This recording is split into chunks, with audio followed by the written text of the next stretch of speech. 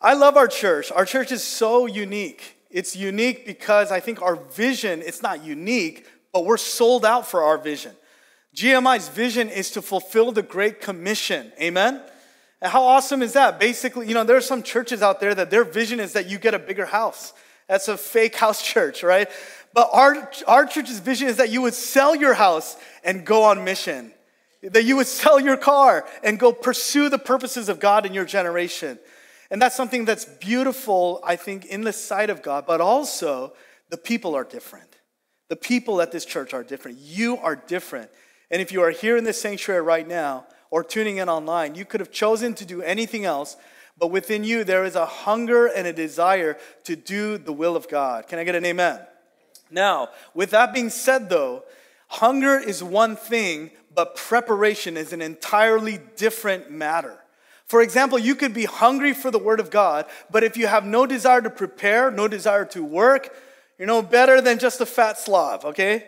Like imagine someone who just eats all day. It's great that you're eating, but if you don't exercise, come on somebody, you will be even more unhealthier. And I pray that that is not the condition of our hearts. It's good that we desire God's word and desire to do the will of God, but are we ready? Everyone say, am I ready? Turn to your neighbor and say, are you ready? Are you ready to do his will? And sometimes I feel like, God, if you would just show me your will, if you just tell me, I'll do it. I remember this past week, I was walking with my wife. We do a lot of walks. We're not runners yet, but we're walkers, right? Praise God. And so we do a lot of walks, and we're walking with our children. And we were talking about like an area in our life that we wish God would reveal to us. And I said to my wife, Mina, if God could tell you everything about what his will is, both the good and the bad, come on, and even the ugly, would you want to know? Now, let me ask you that question this morning. Show of hands. If God could reveal everything to you right now, how many of you guys would want to know? Raise your hand. Oh, yeah, amen. Yes, faith-filled people in the room, but we are the minority. There's only a few of us. So my wife, I asked her, would you want to know? And she said, no, I wouldn't want to know. I said, why? Why would you want to know? And she said, it would be so discouraging. And I was like, oh, why, right? And we were just talking. And she said, but also I want to walk out and uncover things with God. And I was like, oh, wow, so spiritual. So great. But for me, I was like, I want to know everything. I want to know God. Am I supposed to be here? Am I supposed to be in India? Am I supposed to be in Afghanistan? I want to know everything. And then as I said that to her, we're walking, and the Holy Spirit begins to speak to me and said, would you really want to know? Because the Holy Spirit brought me back to when I was an immature single guy. And he asked me the question, if that Sam could know the difficulties of marriage, of children, and all of this, would you have decided to marry? And boom, I was like, oh, shoot. Because I wouldn't have married. I probably wouldn't have. And that's the reality. That the reason God doesn't show you everything is actually you are not even ready to receive it sometimes. And that is because within us, there is sin in our hearts and a desire for self-preservation. That sometimes the desires of God for you obviously are good, but it goes through treacherous journeys oftentimes. And if you knew how treacherous the journey would be, would you really want to know? And that's really what I want to get at this morning. As we read into God's scripture, we're going to see the Apostle Paul dealing with some opposition as it comes when he desires to do the will of God. So turn with me in your Bibles to Acts chapter 21. We're going to alternate the reading. And I'm going to read the odd verses and you can read the even. And we're going to read until verse 12. This is the word of the Lord. Acts chapter 21. Now, when we had parted from them and had set sail, we ran a straight course to Kos, and on the next day to Rhodes, and from there to Patara. And having found a ship crossing over to Phoenicia, we went aboard and set sail. When we came in sight of Cyprus, leaving it on the left, we kept sailing to Syria and landed at Tyre, for the ship was to unload its cargo there. After looking up the disciples, we stayed there for 7 days, and they kept telling Paul through the Spirit not to set foot in Jerusalem. When our days there were ended, we left and started on our journey, while they all, with wives and children, escorted us until we were out of the city. After kneeling down on the beach and praying, we said farewell to one another. Then we boarded the ship and they returned home. When we had finished the voyage from Tyre, we arrived at Ptolemais, and after greeting the brothers and sisters, we stayed with them for a day. On the next day, we left and came to Caesarea, and we entered the house of Philip the evangelist, who was one of the 7, and stayed with him. Now this man had 4 virgin daughters who were prophetesses. As they were staying there for some days, a prophet named Agabus came down from Judea. And he came to us and took Paul's belt and bound his own feet and hands and said, "This is what the Holy Spirit says. In this way, the Jews in Jerusalem will bind the man who owns the belt and hand him over to the Gentiles." When we had heard this, we as well as the local residents began begging him not to go up to Jerusalem. Amen. This is the word of the Lord this morning. Paul was directed by the Holy Spirit to do the will of God. And in his desire to do the will of God, he's facing several confrontations, several obstacles, several roadblocks. The reason the Holy Spirit led me to choose this passage, I believe, is because we all have a desire to do the will of God. There's not one person in this room that says, "I don't want to do his will." That person is not a believer, and you need to accept Jesus Christ. And I can talk to you, and I hope that you accept him. Okay? Judging from some of the awkwardness, there are some unbelievers in the room. It's not a joke. We want you to believe in Jesus Christ. Now, everyone wants to do the will of God, but are you ready to do the will of God? Because those who desire to do the will of God will face obstacles of many kinds. And the obstacles that are found in the text this morning are actually things that on the surface are very good and might catch you off guard. And so we're going to look at some of those things to really examine for us, what are the things that are holding me back from fully pursuing God in my generation, from giving myself complete access to the Lord and doing his complete will? The first obstacle that we find in the text are the disciples themselves. In verse 4, it says that the disciples, led by the Spirit, told Paul, "Don't go to Jerusalem." And in verse 12, after the prophets declare the word, they beg him, "Don't go to Jerusalem," with tears in their eyes. Every one of us has what we would call a community. Everyone in this room has a community. Even if it's only one person, you have a community. And a community is not defined just by your intellect, it's defined by your heart. It's the people that you're emotionally connected to. For example, you can have a father in your mind, but if your heart is not really connected to him, it's hard for you to have that same relationship. Just like how if I were to look at my wife right now and I would say, "You are my wife, in whom I am well pleased," that's not really a relationship. That's not really a community. But she is not only my wife in my mind, but she is in my heart. Amen? Mina, I love you. Okay. Our community is defined by our hearts. We are attached in our hearts. I just feel led to say this. If you are not attached in your heart to this body, I'm sorry to say, but they're not quite yet your community. It's just a place that you worship. But Paul here was very attached to these disciples. He found them. He looked for them. Everywhere he went, he discovered where they were and went to find them, and they also to him. They looked at the Apostle Paul, not just as a Bible teacher, but as a father, as the Apostle Paul says. You have many teachers, but you don't have many fathers. This was a community that God gave to the Apostle Paul. And yet, isn't it interesting that the very community that God gave to Paul is the very community that is harassing him? Or should I say, the community that is hurt by him. Beloved, there are times in our life when we choose to do the will of God that will put us at odds with the people that we love. Oftentimes, God leads us to assignments that are difficult, not only for us, but even for the people that we love. When you make a decision, that decision doesn't only affect you, it affects everyone around you, especially those who love you. And those who love you, I'm sorry to say, but sometimes can be a hindrance to that passionate desire to pursue God with all your heart because it pains them. You know, it pains them. They don't want to see you in pain. They don't want to be in pain. And so oftentimes when God leads us to do things, it puts us at odds with certain people. And that's not a bad thing. That's because we're connected with them. You know, I remember when I was in high school, I decided to shave my head.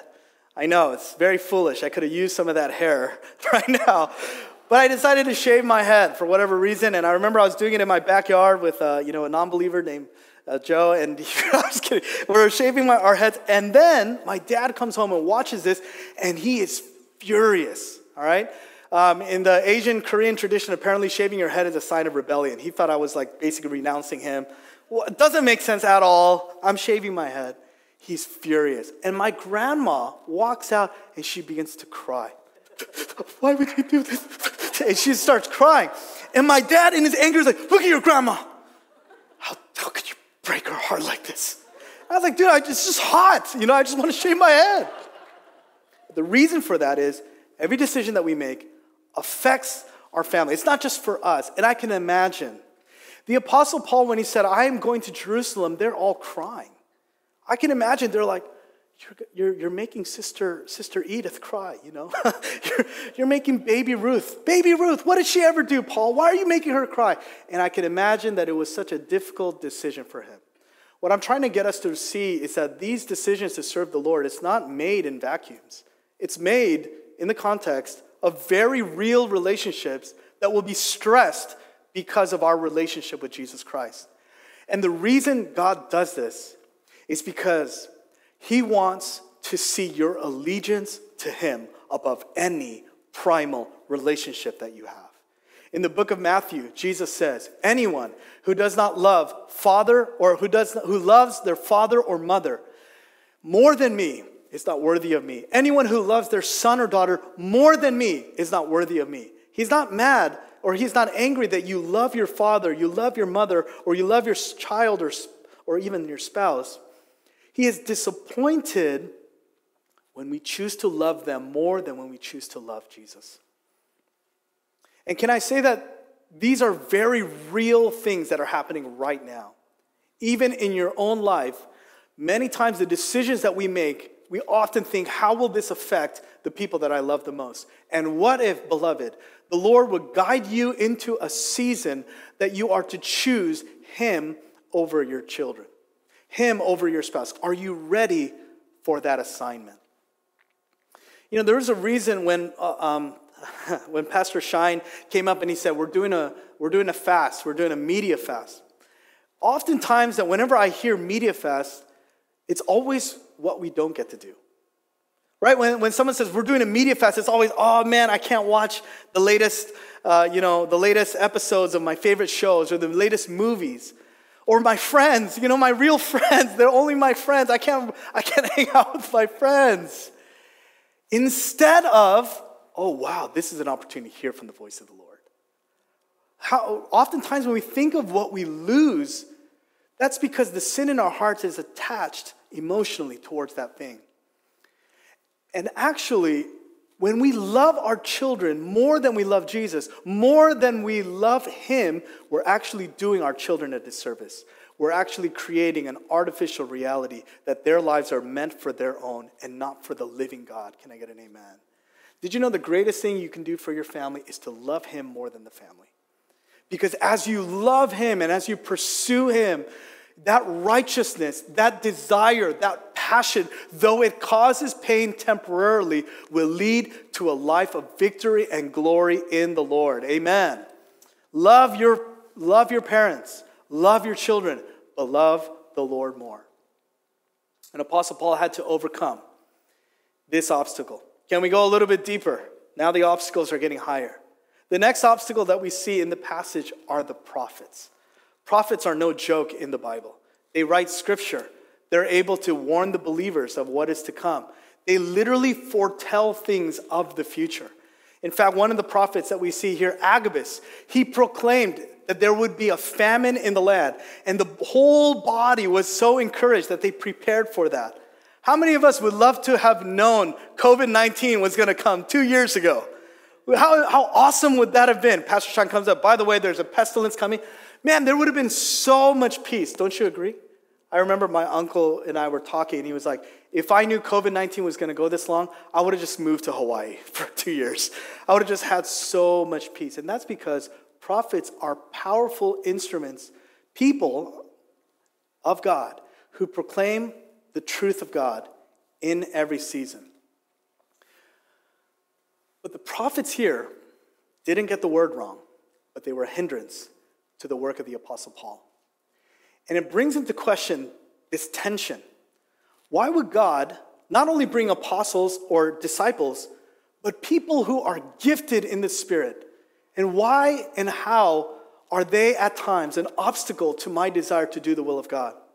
And the reason is, there are times that I've seen in the body of Christ where giftings can replace authority and leadership. Where giftings can actually replace unity. And here's what I mean by that. Just because somebody is gifted by the Lord does not give them authority in the Lord. Just because someone has the ability to proclaim the word of God in a manner or which that is incredible in the signs of wonders does not give that person immediate authority over your life. And beloved, you would do well not to submit yourself, come on, just because that person is gifted. Hello? Imagine if the worship leader were to come and tell to Pastor Shine, you know, Pastor Shine, I'm such a better singer than you. You know, I can dance better than you, and you know, your voice is not that great, so I'm going to be the senior pastor. Right? You would be like, get that Satan out of here, right? Or imagine a security guard goes to the chief medical officer of a hospital and says, you know, I've been at this hospital longer than you. I know all the doors. I know all the locks, and today I'm going to be the chief medical officer. Or, for the sake of the example, imagine my son, a beautiful boy, one day comes to me and says, you know, Dad, you're a poor pastor, and, you know, I make 10 times more money than you, and today I'm going to be the father. I would beat that boy in his beautiful behind till kingdom come. Just because you're gifted, just because you have an ability, it doesn't usurp authority. And I see this all the time in the body of Christ, where people go outside of authority, even the word of God, to follow people simply because they have a teaching gift, they have a healing gift, they have a prophecy gift. And if that happened here, we could have made big mistakes. What you're seeing in this passage is the tension between the prophetic gifting and the office of an apostolic leader. Whenever there is tension in this place, it simply is to reveal the condition of the heart. And I believe here the Lord is trying to get us to realize that we must rely ourselves, we must submit ourselves always to spiritual authority. There are times, I could talk about this for years and years. I remember when I was in high school, we were going through periods of revival. And God was using me in a powerful way. And I remember there was like one service, I was praying for someone, and they fell back. And I was like, oh, right? I was just like trying. So I was like going around, I was like trying to lay hands on people, right? Suddenly I'm like, wow, Prophet Samuel. I remember I walked home as a high school, I was like, the prophet is here. And then my mom would just be like, hey, go clean up your room. And I'd be like, that's beneath my office. She's like, you false prophet. She beat me so hard. And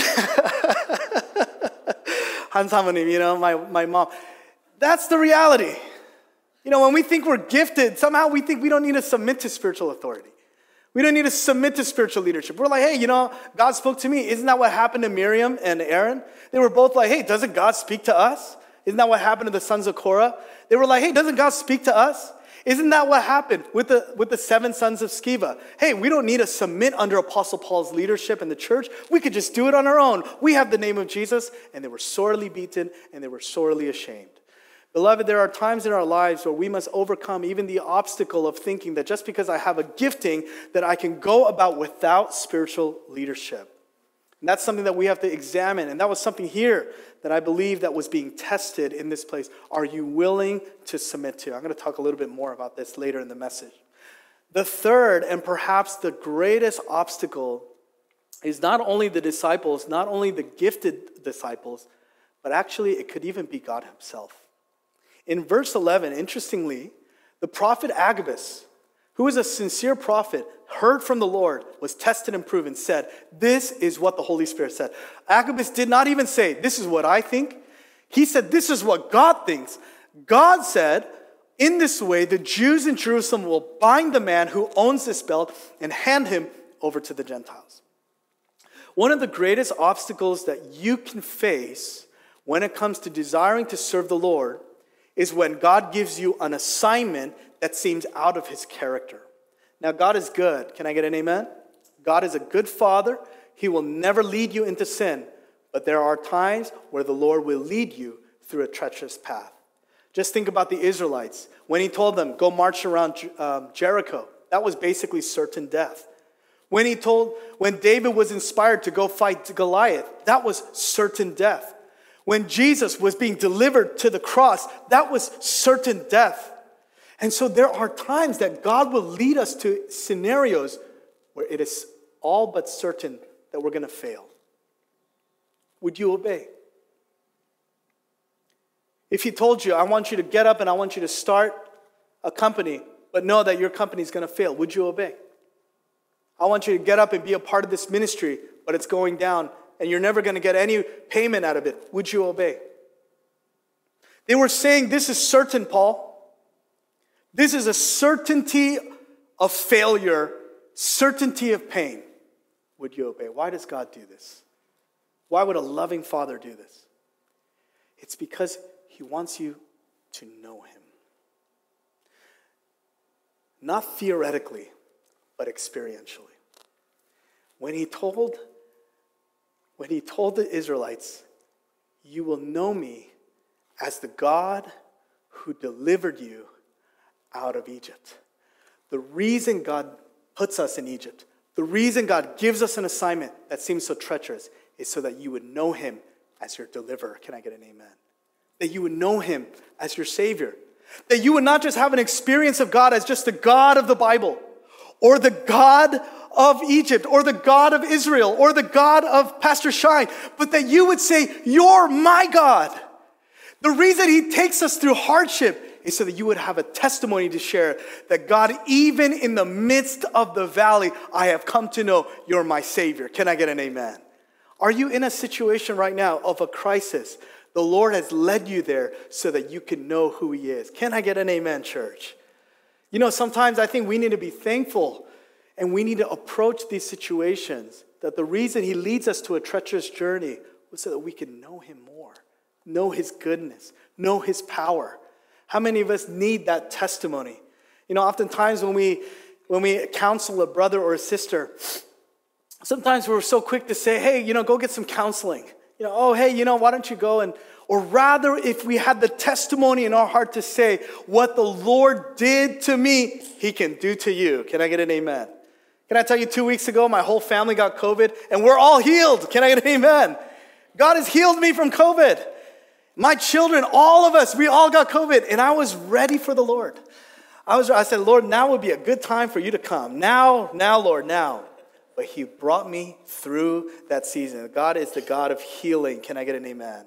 He leads you through treacherous assignments, not to fail you, but so that you would see the glory of God in your life. Beloved, if you are in an assignment where you feel like there's nothing but failure, it's not failure he wants you to experience. It's the glory of God that wants to be revealed in your life. Amen? But why would God then, and the last obstacle here, speak in a way that's confusing? It seemed confusing. The disciples were confused. Maybe even Apostle Paul could have been confused. Because it seems so clearly that Apostle Paul had a desire, but everyone else was not affirming that heart. Apostle Paul had a conviction, but there was everybody else that was hearing different things from the Lord. And there are times in our life when God speaks in mysteries. And it's so frustrating, isn't it? I wish, God, you would just tell me who to marry. Oh my God. Let's just avoid all this dating app and all of this. Just tell me, God. Oh God, I wish you would just tell me what church to go to. God, I wish you would just tell me what company I should work for. I wish you would just tell me. Anybody, I wish you would just tell me in the house of the Lord. God, I wish you would just tell me. There's a reason he does that. There's a reason he does that. The disciples asked Jesus, why don't you talk to people plainly? Why do you always have to use parables and you always have to speak in ways that are confusing? And watch Jesus' answer to them. He said, so that seeing they may not see and hearing they may not hear because their hearts are far from me. What Jesus is saying is the reason you are confused, come on somebody, the reason I am not speaking so plainly to you, come on, is because your heart is not pure before me. The reason we have confusion in the word of the Lord is not because there's something wrong on his end, come on, it's because there's something on my end that's blocking me from discerning the will of God. The Bible says to the pure, all things are pure. And the word also says that the pure in heart will see God. It's not difficult for them. But when our hearts are not pure, it's so hard to discern the will of God.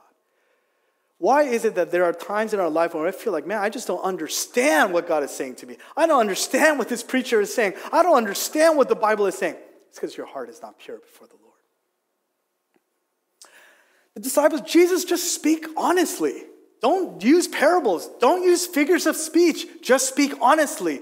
And Jesus said, their hearts are not right. Okay, Jesus, their hearts are not right, so just speak honestly. Just speak honestly. Jesus says, their hearts are not right.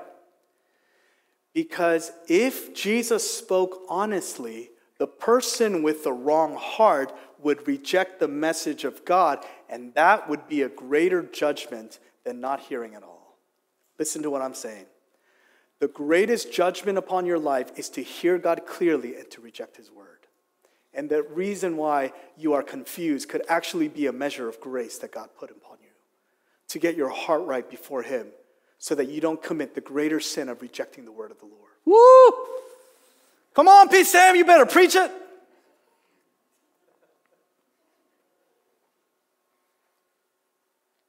The reason God is not speaking to you clearly is because your heart is not right. And the heart is the most impossible thing to figure out. In the book of Jeremiah, it says this, the heart is deceitful above all things. It is desperately wicked. Who can know it? There are times when I think I'm doing well in my heart. And you are the last person to know how your heart is doing. There are times when we come before the Lord and we're like, oh yeah, God, why don't you speak to me? Well, he's trying to show you kindly. Your heart is not pure before him. It's so hard to know how our hearts are doing. There are many times when we're standing before the Lord and we say, yeah, I felt like I've cleared my heart and given it everything to him. Well, if you were pure in your heart, you would understand easily the will of God in every situation. And so therefore, the reason for the confusion in your life, the reason the word of God is not so pure and easily discernible is because there's something there that needs to be dealt with in the Lord. So brothers and sisters, what is the answer? It's not trying to figure your heart out. It's to come before him and plead the blood of Jesus over it. Lord, plead the blood of Jesus over this heart. God, I can't even see the blind spots. I can't even see the specks. You have searched me and you know you're such a perfect God. You know deep down, maybe I've hidden some sin deep down, and so I can't know, and it would take years of therapy and years of spiritual direction. But in one prayer, hallelujah, the blood of Jesus can wash us and be pure before the Lord. Can I get an amen? The disciples were not pure before God.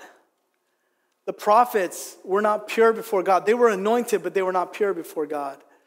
The reason for this conflict, I believe, is that within the disciples, there was a desire to keep Paul with them, rather than releasing him to what God's purposes and plans are for his life. I could sympathize with these disciples. This is the only father they had. I bet you in their mind they're thinking, well, if Apostle Paul dies, what's going to happen to the church? What's going to happen to our community? If he goes and suffers, doesn't that mean they win? And I can bet in their hearts were torn. And even though they were coming from a place of love, they were speaking an incorrect word. But the Apostle Paul shows us in verse 13. He says, what are you doing? Weeping and breaking my heart, for I am ready not only to be bound, but even to die in Jerusalem for the name of the Lord Jesus.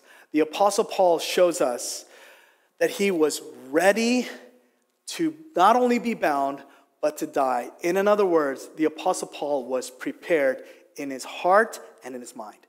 He was prepared with an unshakable mind and an unmovable heart. He said, I'm not only ready to be bound. See, you guys are only focusing on one area of hardship, but I've gone one step further. I have gone through every scenario in my head, and I have discovered it's still worth it to follow God and to fulfill His purposes for my life. Beloved, have you gone through every scenario in your head as to what you will count the cost to serve Him? And is He still worth it in you? Is He still worth it in you? Is it still worth it to pursue God in your generation, even if you don't get the answer prayer? Even if you don't get the job assignment? Even if you don't get the healing? Even if you fail? Even if that happens? Even if your finances go? Even if you don't get to choose your job? Even if, watch this, you don't get to even choose the role, the thing that will fulfill you the most are you ready to give it up for the Lord? The Apostle Paul was ready. And I believe this is where the enemy wants to play in our hearts. Because every place that in our mind that we are not ready to surrender everything for the Lord, that becomes a playground for the enemy. You see, like you can come to as many services as you want and surrender and come before the Lord and say, I give you everything, I give you everything. But if there's still a part in your mind that's not ready to give your finances, Satan still has a foothold right there. You can go pursue God and run after Him, but the moment he tugs upon this leash, back to that place you are. If there is a place in your mind where you're not surrendered fully for your own family, you can experience the wonderful power, the anointing of God. But as soon as you go there, He can play right there and bring you right back. And I don't know about you, but I'm sick and tired of Satan playing with my life. I don't know about you, but I'm sick and tired of Satan playing with my church. I'm sick and tired of Satan playing with my community. I am tired of it. Why? Because the Bible says that we are not only to judge the world, but we're supposed to judge angels. Did you know that in the last days when Jesus comes back, you're sitting on a throne looking at Satan for what he is, a filthy little animal. Hallelujah. Aren't you tired of Satan messing and stealing your joy? Making you afraid, bound to fear, bound to being immovable for when God is saying, I want to use you to experience the glory of God. Paul was saying, you know, everything that you guys are saying, I'm already prepared in my mind. I'm already ready there. Praise God. He said, I'm ready not only to be bound, but to die for the name of Jesus. What he was showing was, I've already played every scenario in my head, everything that could go wrong, and I'm saying it's still worth it. Because my heart is still connected to the radical worth of Jesus Christ. That His name is worth me losing my life. That even if God doesn't deliver me from this present predicament, His name is something that is beautiful and worthy of a life poured out. Apostle Paul was in love with Jesus. He wasn't doing this because he had to. He wanted to. Yeah, it was hard. Yeah, he was having his heart being broken by the disciples. But his heart was here in this place to say, Lord, your name is worth it. Beloved, what is there in your heart that's not worth losing to gain for God's glory and for God's fame? So how do we know this was the will of God? How do we know this was the right call? Well, there are two things that happened as a result of Paul's decision. The first comes in the verse 14. It says, when we heard that he would not be persuaded, we became quiet. And we said, let the will of the Lord be done. Can we put this verse on the screen? And since he would not be persuaded, we became quiet, remarking the will of the Lord to be done. Maybe right now you're going through a place where there's a lot of confusion and turmoil, even among your family who know the Lord. One of the ways that we can discern that this was truly the will of God for our life is that there is a peace that comes upon everybody at the end. There is a peace, a stillness. That after the disciples, hey, we all made our confession, we all said what we had to say, but at the end of the day, yeah, this is from God. And that peace is from the Holy Spirit. He's the same Holy Spirit. And though the desires of your heart may be all over the place, when the Holy Spirit speaks, it's always something that brings peace, not fear, not doubt, not confusion. God is not the author of confusion. He brings peace. And the second thing that we know is that the fruit of that decision. Paul says this in the book of Philippians chapter 1. I want you to know, brothers, that what has happened to me has really served to advance the gospel, so that it has become known throughout the whole imperial guard and to the rest that my imprisonment is for Christ. And most of the brothers, having become confident in the Lord by my imprisonment, are much more bold to speak the word without fear. The fruit of Apostle Paul's decision to suffer for the name of Christ was threefold. It advanced the gospel. Hallelujah. It brought a testimony to the imperial guard. The people that were bounding him, the people that were imprisoning him, they were receiving the testimony of Jesus Christ within them.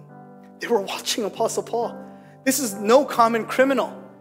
We've been around criminals. We know if you're guilty of some punishment, but we see this person and he's testifying of Jesus. He's living this peaceful life.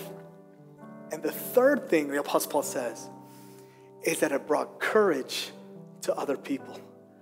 That suddenly all the brothers and sisters and believers who are watching Apostle Paul suffer, suddenly in their heart, there is a courage that arises in their heart to say, if Apostle Paul can do it, then so can I. You know why I love GMI? Because we have people in this congregation.